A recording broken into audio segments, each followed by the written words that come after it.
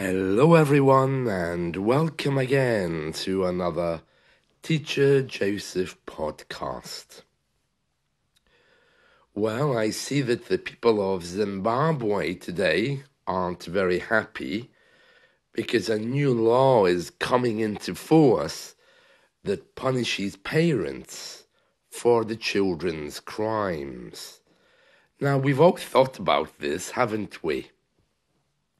In our media, when a child commits a really serious crime, we all shake our head and we say, well, where's the parents? How is it that a child was able to do such a thing or even say such a thing? And we all kind of think about the parents. Of course, our legal system is not designed for the parents to be punished. Maybe questions would be asked by the police if the parents knew about it, just to make sure that they weren't involved. But children are children. And here, the crimes of children are never passed to anybody else, unless that person was directly involved. So this new law is the kind of thing that people joke about here. You know, we often say, oh, it's the parents that should be punished, not the child. But actually, Zimbabwe has taken this and made it a law. Now, I don't know why. I'm not sure if maybe it's one of these laws which will never be used, or whether it's a law which really will be used, but everyone's talking about it, and it's something which is now in force, but maybe it's just there as a deterrent. I don't know. Now, I first heard this story a few days ago on Deutsche Welle. Deutsche Welle is the German news agency. It's like a live TV and radio channel. And Deutsche Welle have an African service. In English, it's very good. It's very good, the Deutsche Welle African service. And I usually listen to it because I quite enjoy an audio drama called Crime Fighters.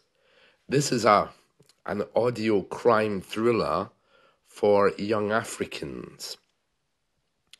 4 young detective teams are the protagonists of Crime Fighters, Deutsche Welle's gripping new series of radio dramas which tackles challenges and dangers faced by African youths. This drama is produced in 5 languages. The episodes are quite short, and it's not new anymore. It's been running for, I think, a few years. And every story lasts about 8 to 10 minutes. And the juvenile investigators try to clear up murders and drug fraud. And also they deal with things like big-scale poaching and land grabbing. Things which are issues right now in Africa. Of course, Africa's a big place. One of these dramas has even dealt with terrorism. So it's very good. So I would recommend that if you like radio entertainment, try to listen to Crime Fighters. It's not only on Deutsche Welle, even though they produce it, you can hear it in many radio stations around the world. Deutsche Welle's partner stations unanimously they unanimously gave positive responses, which pushed Deutsche Welle to produce this in 5 languages. Right now you can hear it in English, French, Portuguese, Hausa, and Kiswahili. Is that Swahili, is it, or a type of Swahili? The production with local actors takes place in Kenya, Nigeria, Ivory Coast, Tanzania, and Mozambique. Only one of them ran into problems. That was the language of Amharic. The Ethiopian government didn't like it, and they stopped it. One of the actresses from Kenya, Wanjiku Mavaura, I think. Sorry, I'm not very good at pronouncing these names. Has been very vocal in supporting it. She says, Crime Fighters addresses a huge challenge young women and young men in particular are facing in Africa. And it's broadcast in more than 250 radio stations throughout Africa. And it's all over Deutsche Welle on their social media platforms. So have a look for Crime Fighters. So, yeah, I was listening to Deutsche Welle the other night, because it was very late. I think it was around 1 a.m. And I was listening to it on the World Radio Network, which is a relay service for radio stations around the world. And that's where I found it. This new law, while I was waiting for my drama, this was in the news, and they were very upset about it. So yeah, that's something which is ongoing. This new law, it's been passed, but there's been protests about it. You know, I love hearing African news.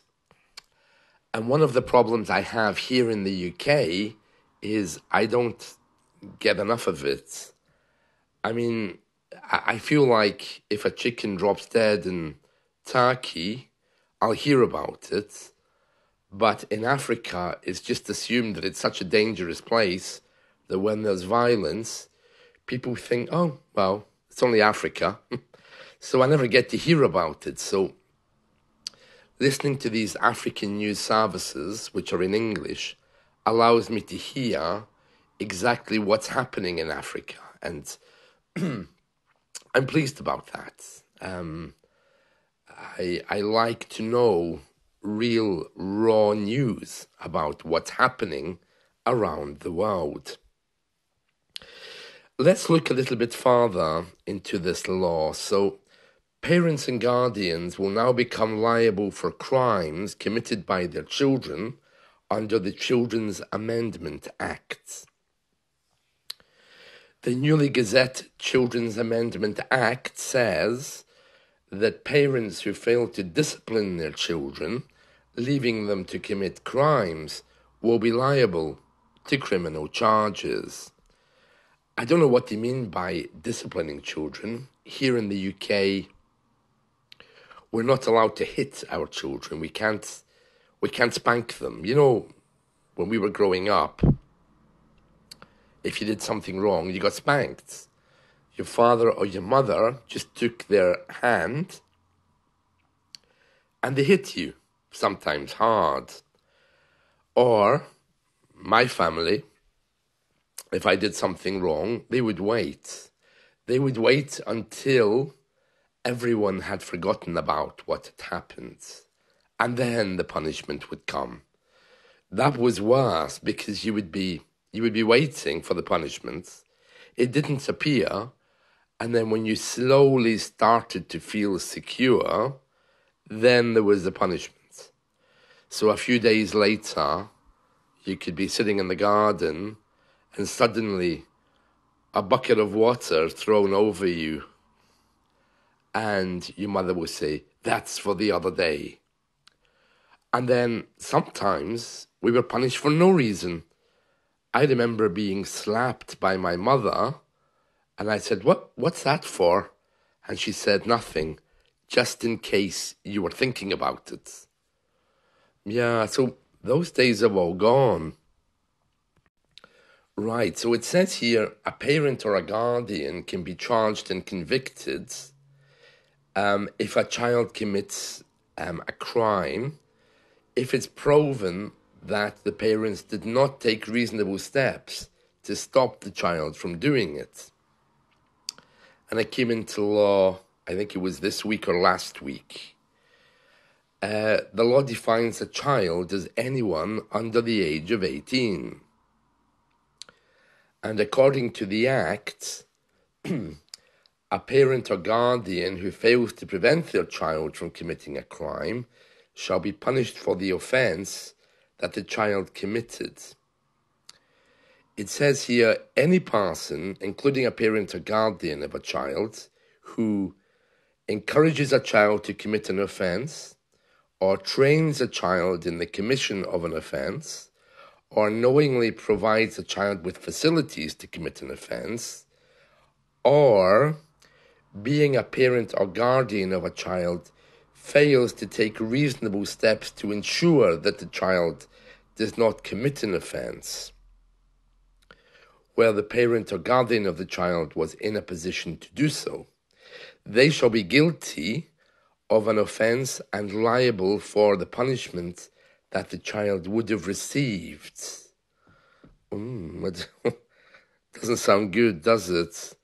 And then it goes on to say the law also says a parent or guardian who denies medical treatment or access to medical treatment to a child in their care can also be punished. Oh, so a lot of things there, huh? It's a kind of thing we often joke about, but in all seriousness, I'm not sure I would like that law to be used, especially the last part. I mean, it sounds like you're supposed to know what your child is doing. I mean, of course, if you did know your child was about to do something bad, then you would be liable anyway. I'm sure it's the same here. So I'm not sure if this law is going to be used to make it the same as other countries, or if they're really going to enforce this morally so that the parents are classed as bad people and should be punished. It's kind of open for interpretation now, isn't it? So very interesting, very interesting. And that's it, the news from Zimbabwe. If you do get the chance to listen to Crime Fighters, the African drama I told you about, it is very good. By our kind of Western standards, it might seem a little bit basic because it's not aimed at adults. So it's quite a simple drama. It reminds me of that one that my parents used to listen to when I was a child. Do you remember Unshackled? Unshackled was a very basic radio drama that's still running, I think, from the 1930s. It has one of these organs in the background. It's a really traditional radio drama focusing on young people's lives who were alcoholics and drug addicts and gang leaders, and how they supposedly encountered religion and changed their ways. Oh, I remember being forced to listen to that. I was surprised, actually, to hear that it's still running. It's quite a big thing. It comes from Pacific Garden Mission. So it would be something like that, Crime Fighters, but of course it's not religious, which is good. Crime Fighters, definitely have a listen to that. I think you'll be very surprised. It really highlights what help young Africans need growing up in an increasingly crazy world to keep them away from things like drugs, gangs. So do have a listen to that. And that's it from me. So take care. Have a good day. Bye.